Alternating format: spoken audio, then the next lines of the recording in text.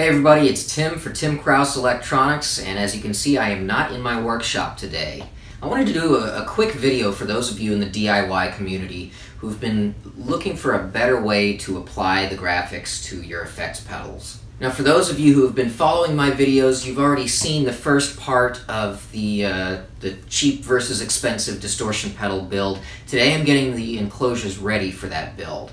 Now I've seen a lot of videos out there on various methods of applying the graphics to your effects pedals, and while a lot of you have gotten really good results, it seems to me that a lot of those methods are chosen kind of as an alternative to the obvious first choice, which is screen printing. Now I'm not saying that screen printing is the only way to get really nice results. In fact, most of my pedals use laser etched plates instead of screen printing. But screen printing is the industry standard for a reason. You get very professional looking and durable results. Now most of us would never even consider screen printing as an option because at first glance it seems like it would be too big of an expense with too steep of a learning curve for us to want to get into it, but it's really not that bad. In fact, if you're already printing water slide decals and then clear coating, you already know half of what you need to know in order to do a good screen printing job.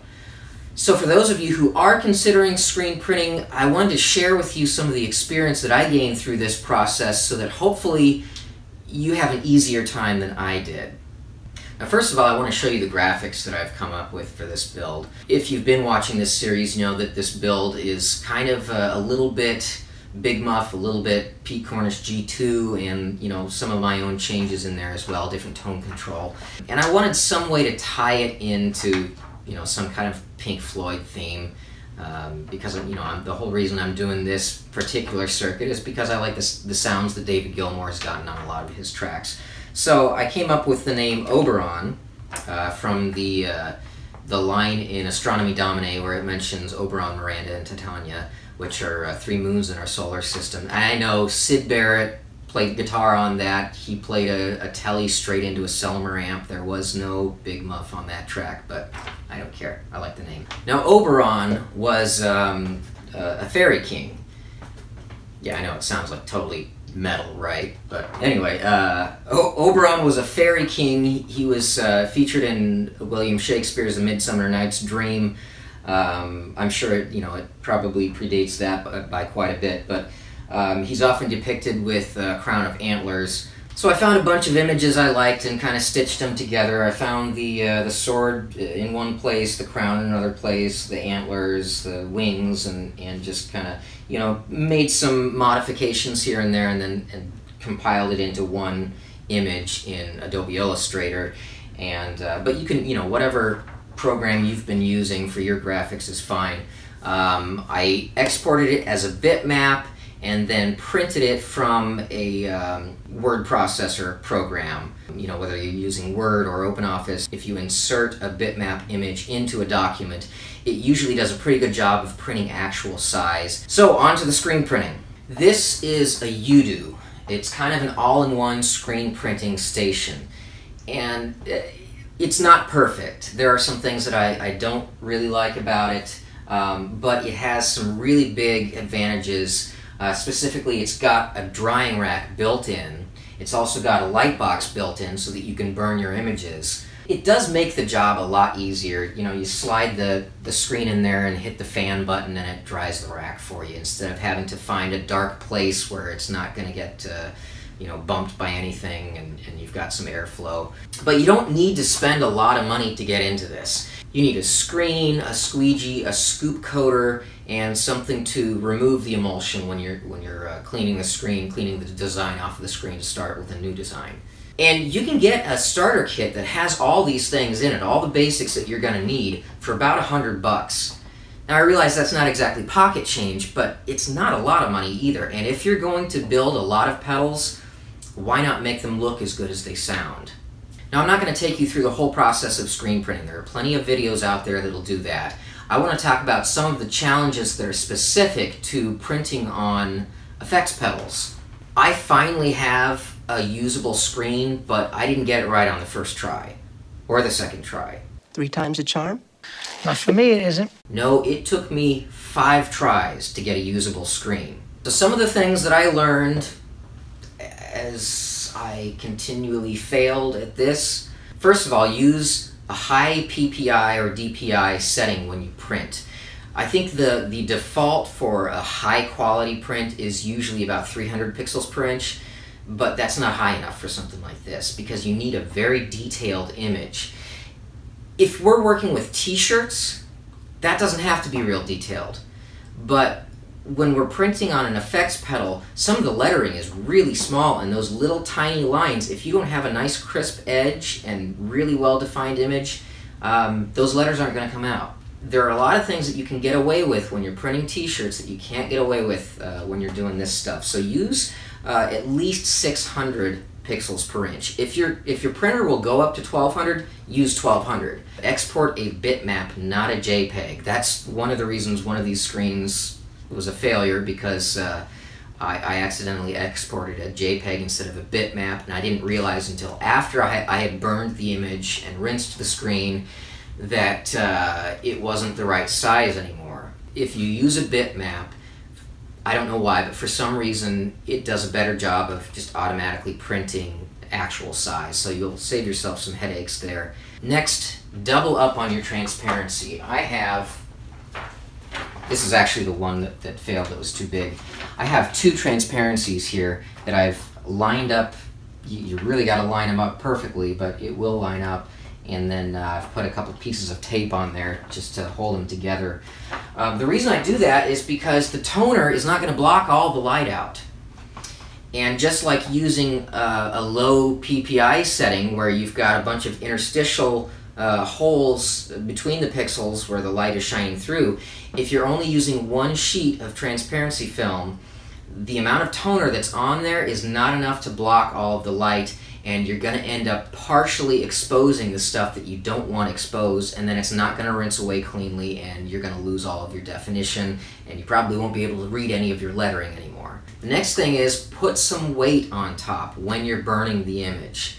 If you're burning it from the top, I always like to put a sheet of glass over it. That way it holds the image flat against the screen. But in this case, it actually burns it from the bottom, so I had to put some weight on top of this tray here, just to make sure that the image was being pressed firmly against the screen. Any little cracks around the sides where the light can get under the image, it's going to ruin your image, and you're going to have fuzzy edges, and once again, your lettering's not going to come out right. The next thing is, don't overexpose your image. This is another thing where if you're just doing t-shirts, it doesn't really matter. If you overexpose the image, yeah, you have to scrub a little harder and a little bit longer to rinse your screen so that you can print. And if you lose some definition, you're probably not even going to notice. But in this case, you really don't want to overexpose your screen. I just assumed that the 10-minute setting that this machine defaults to was the right setting. And it was not. And I was getting really terrible results. So I backed it down to 8 minutes, and it was still overexposing it. I finally went online and looked up, someone else had had the same issue. They were using the same brand of emulsion that I'm using, and they recommended 5.5 minutes, so I did 5.5 minutes, and it turned out great. Next time I might even drop it down lower than that, because I use the Speedball brand, and it just doesn't need the same exposure time as the sheets that come with this Udo kit. So if you're uncertain about that, save yourself some headache and go online, find someone else who's using the same brand of emulsion that you are, and find out what exposure time they used with similar light sources. And the last thing is, don't expect more detail than your screen can provide. If you get a real fine mesh screen, then yes, it is possible to get some really, really fine detail out of that screen. But that also means that you've got to do an absolutely flawless burn.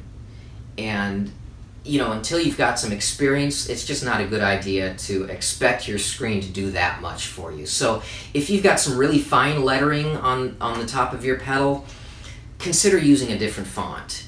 You may eventually get the results you're looking for, but how many times are you going to have to, you know, toss the screen and start over before you get to that point? Okay, I've got some ink on the screen here. And this is my very first attempt, so we'll see how this goes.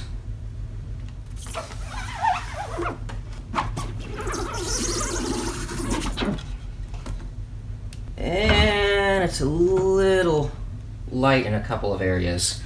So I'm actually going to try this over again. I'm going to wipe down this enclosure because I just don't trust that I'm going to get everything in the exact same spot that I did before. So, okay, I've cleaned the screen off. I'm going to try this again. This is, you can probably see here, this is really thin ink.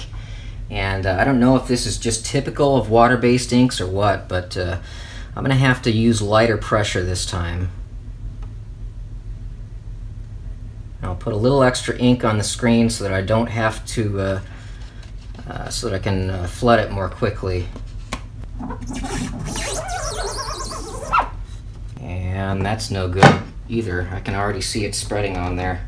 Well, I had to stop recording. I ran into some trouble with the printing process, and but no joke, I must have tried 30 times to get it to print correctly. I tried it once, it smeared, so I washed that off. Fortunately, this water-based ink is really easy to rinse off. You just run it under some water and just rub right off. If it's a little bit thin, it'll start to dry on there, but just use some soap and water and it'll come off. The second try worked great. After that, I could not get it to work again, and I think part of the reason was because the first one was the silver enclosure. It was a brighter color, it was easy to see the position under the screen. The second one was that darker green color, and I had a really tough time lining it up. So the few times that it wasn't smudged, it wasn't aligned properly. So I tried a number of times and just could not get it right, so I finally had to drive over to my workshop, which is 20 minutes away from here. I built myself this. The reason I had to build this was because this part of the U-do where the screen actually sits, it's really flimsy. It is not very stable at all. It's not good for anything but t-shirts, maybe posters and stuff like that. But as soon as you get something thick like an enclosure, it just doesn't cooperate. It's got these legs actually slide up a little bit so that it will accommodate thicker materials, but then when you do that, it's just not stable anymore. And I would get it positioned just right, and then as soon as I did a pass on the screen, it was in a completely different spot than before. So I had to build this, and all I did was I took this part off of the U-do and put a hinge on the back, and then put a couple of pieces here and here so that when it's down, that's not going to move anywhere. And also on this piece, I've got it, I made this, this is specifically for this size enclosure. I would have to make a different one for each size enclosure that I want to use, but that holds it really securely in there so that that won't move, and then I've got it clamped in place. So, one very important thing with screen printing on your enclosure, everything has to be stable. It cannot be allowed to move at all. And in fact, when I put the screen in here, I put some tape around the edges to make sure that the screen doesn't slide around at all when I'm pulling, when I'm doing a pass on here. So I did eventually get some really nice results, and what I did to dry it, this water-based ink does take quite a while to dry. I left it out for several hours thinking that it would dry on its own, and it still wasn't dry. So what I did was I put it in the oven at the lowest temperature, which is 170 degrees for this oven, and put it in there for about a half an hour, and that dried it really well. And then I heat set this artwork on an electric griddle. I set it to 300 degrees. The ink says it needs 320 degrees to cure. I set it at 300 degrees.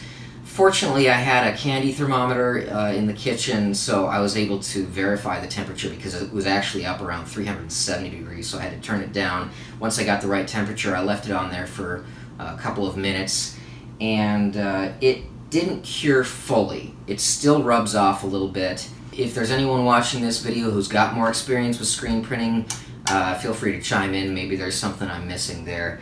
But I just put a paper towel down on the griddle and then set this face down on there and put some weight on top of it for a couple of minutes. I will be clear coating these, just because the ink, like I said, it still rubs off a little bit.